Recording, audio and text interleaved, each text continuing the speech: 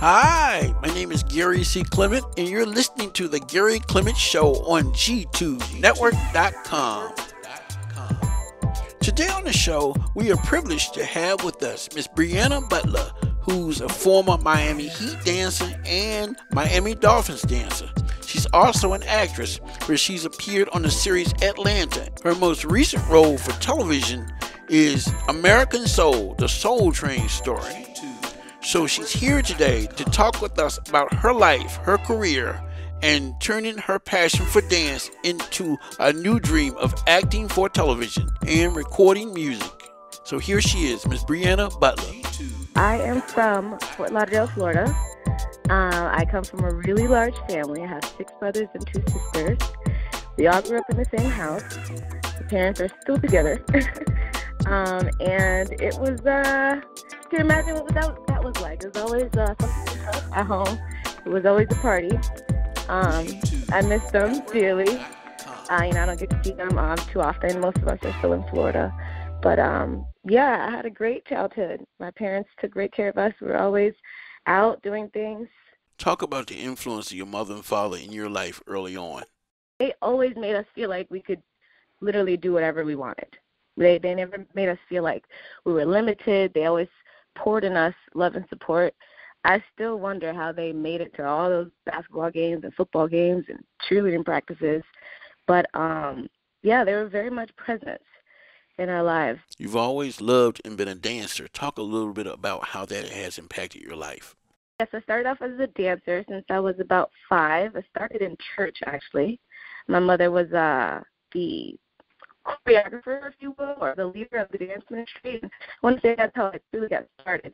And, from there, I had been in cheerleading and dance since elementary school. It literally as far back as I can remember. Before I could walk, I felt like I danced. I went on to do it competitively in high school. And then I did it in college for a little bit, only for my freshman year, because then I went and did it professionally. I started with the Florida Panthers, which is an ice hockey team in the NHL. I went on to do the Miami Dolphins and the Miami Heat as well. So collectively, I cheered for 8 years professionally, but pretty much my whole life prior to that. I see. Okay. And you mentioned something about church. What is your religious background? I'm Christian, definitely. Big ups, Jesus. Mm-hmm. Okay.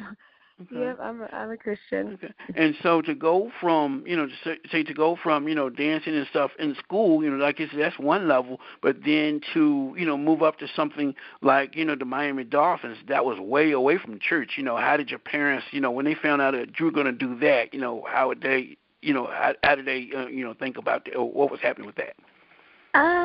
Well, to be honest, my dad, obviously he was not too gung-ho about the uniforms more than anything. I mean, he had known that had been my passion for my whole life, but he wasn't happy about it, if I'm being honest. He was like, I don't know about this one. But at that point, I was 20 years old, and I'm like, look, this is something that I really want to do for myself. It's just a uniform. It's not like I'm walking around in it every day, and he understood.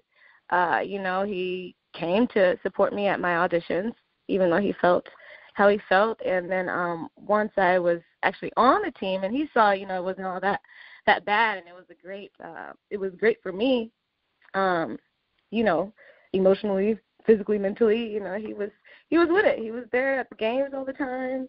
And then by the time I had transitioned and made it on the Heat, he was just number one supportive dad. So, and my mom, she never really had a problem with it at all. I see. Okay. Mm-hmm. Okay.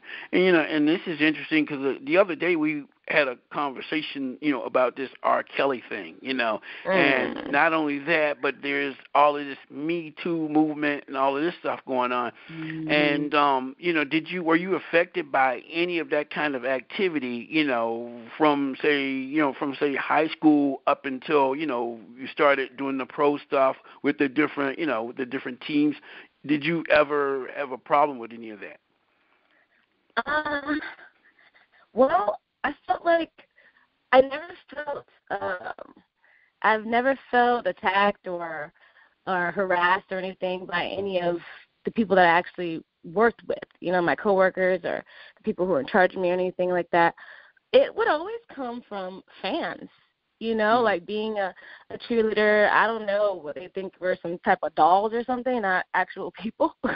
So I would say in general it was a good experience, but you always have those creeps here and there that feel like they can grab you up, by your hips and, kind of touch it inappropriately as you're taking photos with them, like on the fly, so I had to pop off a time or two. But but I want to say that was the worst of that. I see. Oh, okay. And at some point, you went on to get into acting, and you had an opportunity to, I guess, go to school for theater and film and get a degree there. Talk a little bit about that for me. Okay, yeah, that's how I got into acting. Honestly, like I said, my whole life was about dance. And as a kid, I used to look at TV like, this is pretty cool. Like most kids wanted to be on TV. So I got invited to a acting workshop / class with my friends. And I surprised myself at how quickly I was able to pick up lines and remember them and bring them to life. So much so that I eventually switched my major from pharmacy to theater and film in college. And, my parents are like, you sure about that? Because, you know how it is. They just want the best for you. They want you to make a lot of money. But pharmacy just wasn't my thing, and I felt like I had finally found home when I found that. So I did it, switched my major, and I got my degree at FAU, Florida Atlantic University, and it's just been a wrap from there. Mm-hmm. Okay. Your first, actual gig for acting, was it a commercial, or talk a little bit about that for us? What was my first? My first thing I want to say, yes, it did start in commercials, and I think it was V Energy, it's an energy drink, mm-hmm. And I did a commercial there. It was like half acting, half dancing. Because it was simulating a music video almost. So that was my first time, I want to say, on screen. And my first actual gig as an actress fully was on the show Atlanta, out here in Atlanta, with Donald Glover and his show, which actually won an Emmy. I hopped on the second season, first episode, Catch Tara. And yeah, that's when everything really became very real for me. Like, mm-hmm. I can actually do it, and I'm actually doing it, and I don't know when exactly I got here, but I'm here.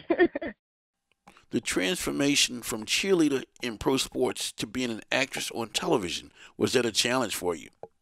I won't say it was a big challenge, because I feel like I pull from that same place whenever I'm performing, whether it's dance or acting or whatever. It is different, from being a part of a large group where kind of we all share the camera at the same time, and as opposed to being on set where, your scenes are very intimate and on you.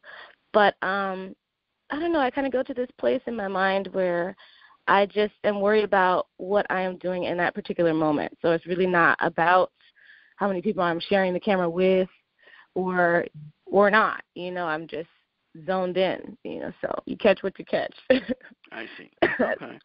Okay. And your character that you portrayed on Atlanta, what was the character? And, just talk a little bit about your character, please. My character on Atlanta, her name was Tara, and she was the love interest of Paperboy, which is one of the main cast members, played by Brian Henry. And she was just kind of that girl that was always down, for her guy. She happened to be with him while he was on house arrest. If you know anything about Brian T. Herring's character, he's a hood boy, rap guy in the streets. And, she was just his down chick, so she came over, she brought him food all the time. She was kind of one of the homies, really. I see. Oh, okay. Mm-hmm. Okay. And would you say there's, any, I guess, moral to that story, or anything that you actually learned as a take-home lesson and stuff from being part of that? Oh my gosh, from being part of that production, obviously, like we just said, that was my real first acting gig, and it happened to be with Donald Glover and Brian T. Henry and Lakeith Stansfield. Like these are top dogs in the game right now. So just to be in the room with them and them pouring encouragement into me was unforgettable. I still think about those moments to this day. It keeps me going on my harder days. And yes, so that's I want to say the take all that I took from that, and just the experience of stepping it up to the next level as a professional, and just really soaking in how they work. How I needed to work, how you vibe with your directors and your producers and everybody behind the camera.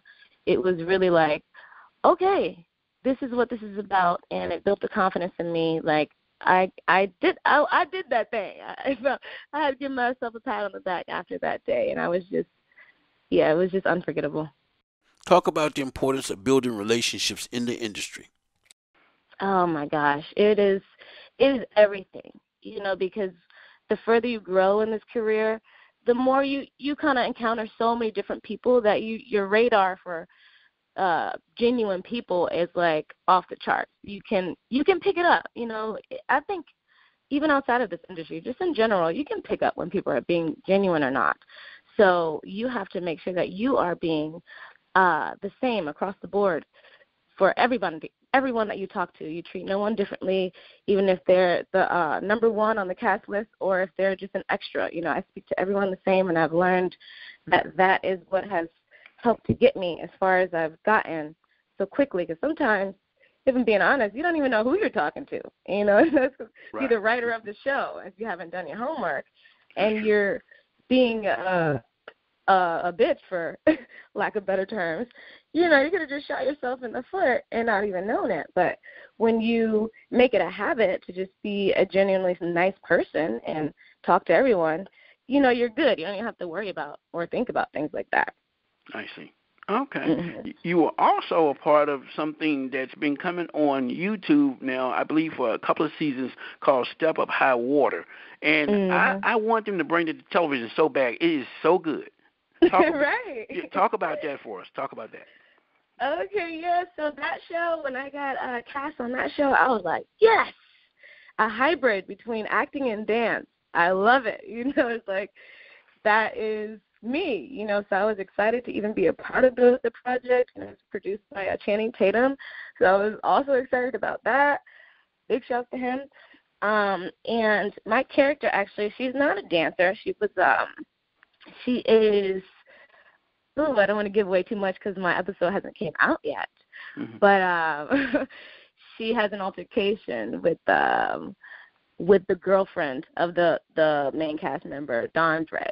And I'll just leave it at that. But it was just dope to be on that set as well.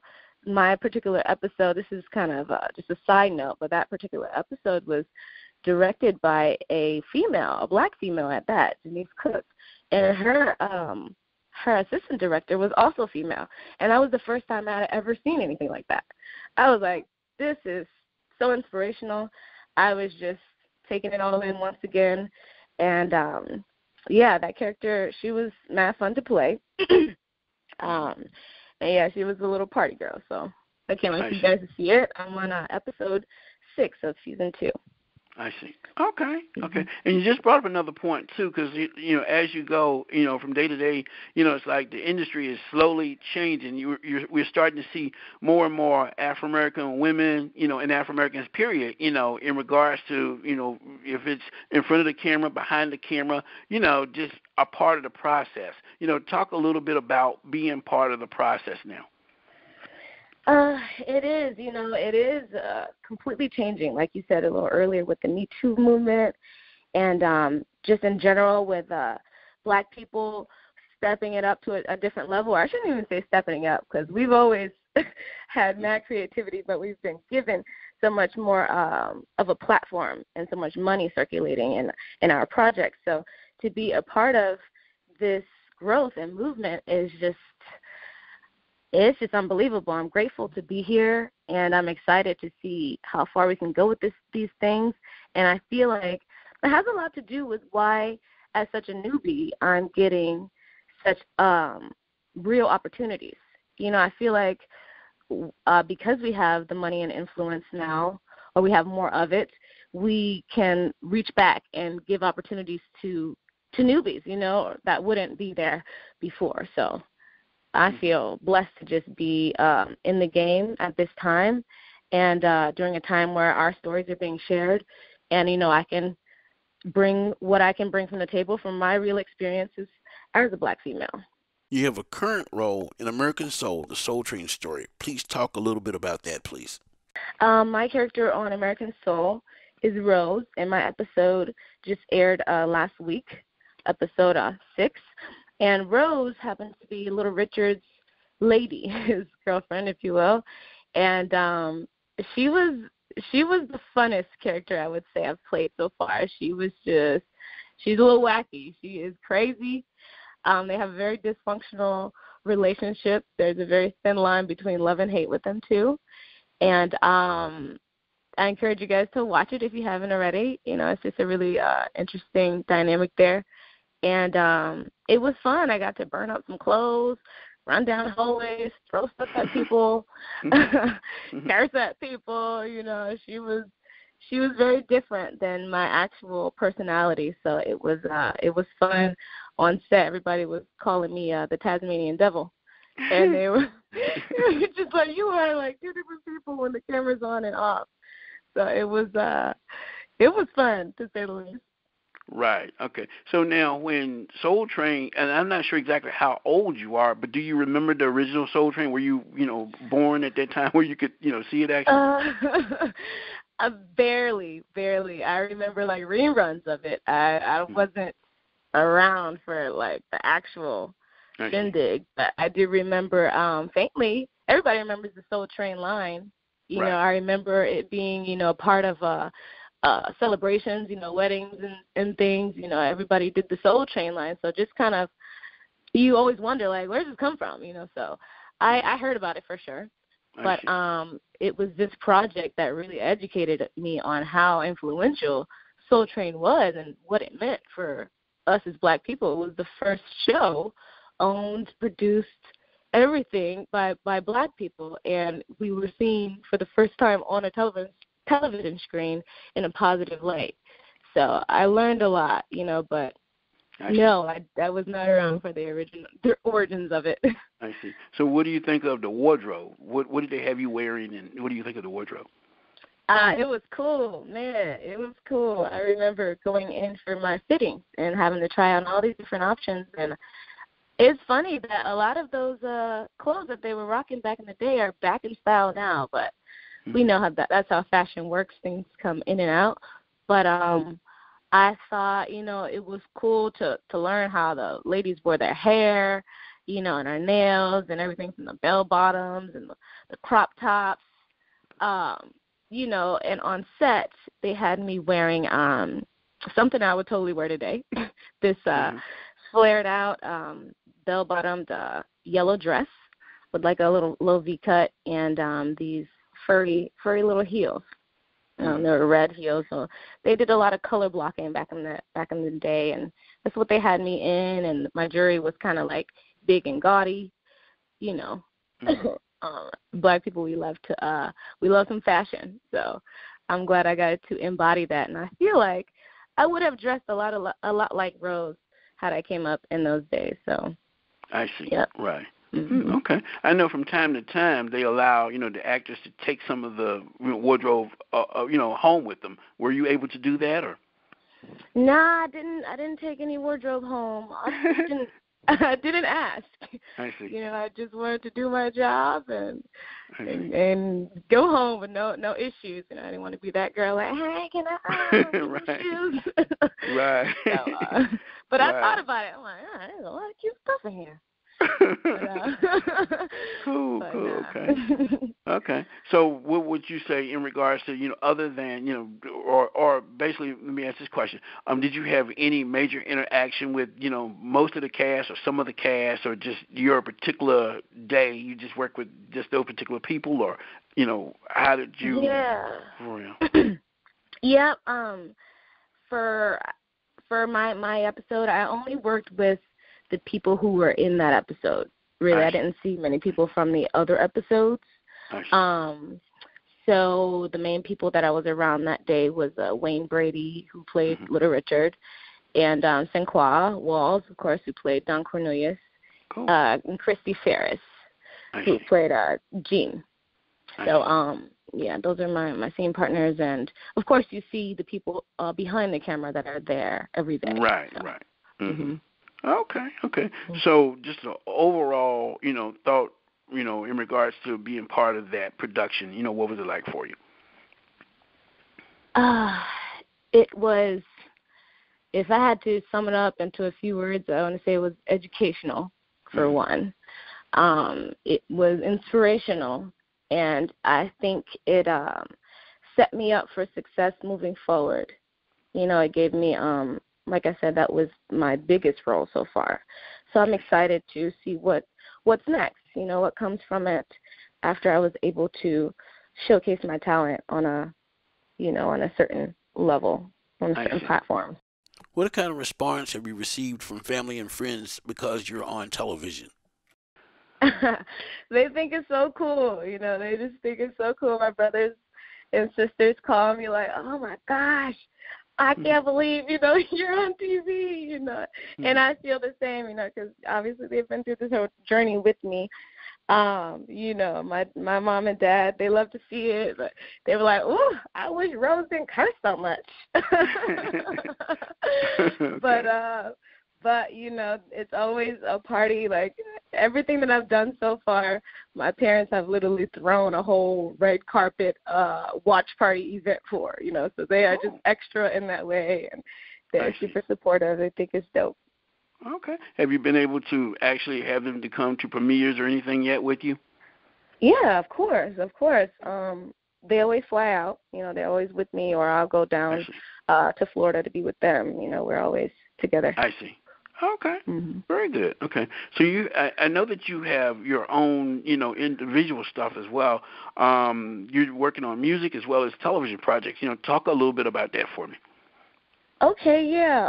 On the side, I'm working on an independent project. It's called Jade. I put out a short film already, really to see, how people responded, if they would want more of that, and I got a great response.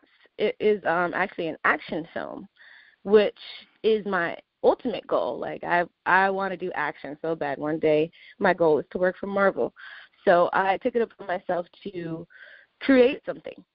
Just to put it out there, put it on my demo reel, and man, I was shocked by the response of it.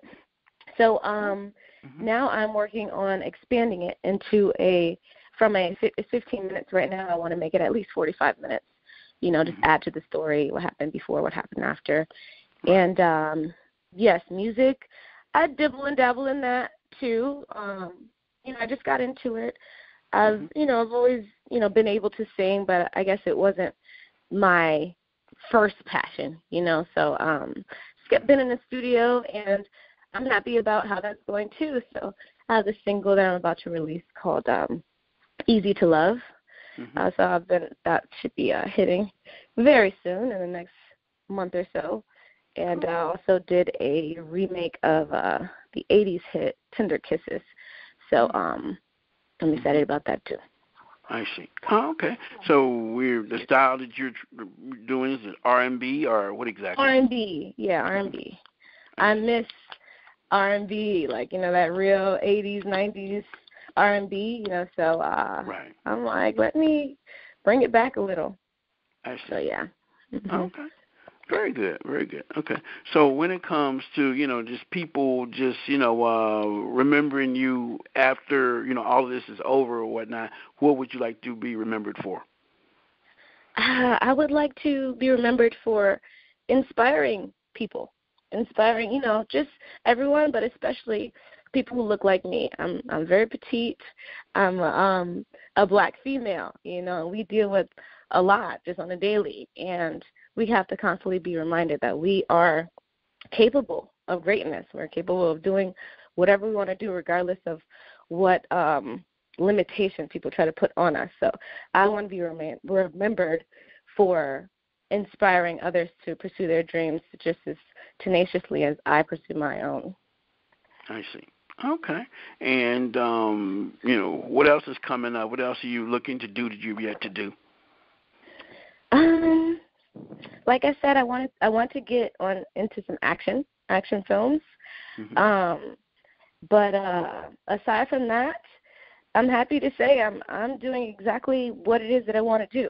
So I'm just going to keep pressing to be able to do it constantly, and make a lucrative living out of it. Right now, I'm just getting started, but as long as I keep following this path, I believe that everything will be added onto me in due time. I see. Okay. And so for people that wish to follow you, want to know how to reach you online, how do they reach you? Okay, you guys can follow me. I'm on Instagram mainly. I'm also on Facebook. I'm Brianna Butler 22. It's Brianna with 2 N's, Butler 22, and I follow back, so don't be shy. Well, there you have it, folks. That was Miss Brianna Butler, and she's on a roll, and she has the projects to prove it. You can catch her on the YouTube series Step Up High Water and the recent BET television series American Soul, The Soul Train Story. Also, look out for her self-produced work in music and film as well. For more information about Brianna Butler, you can visit her on Facebook, Twitter, and the like. And please visit YouTube to check out Step Up High Water and visit BET.com for information on American Soul and the Soul Train Story. Well, this has been Gary Clement for The Gary Clement Show and G2Network.com, and we'll see you next time.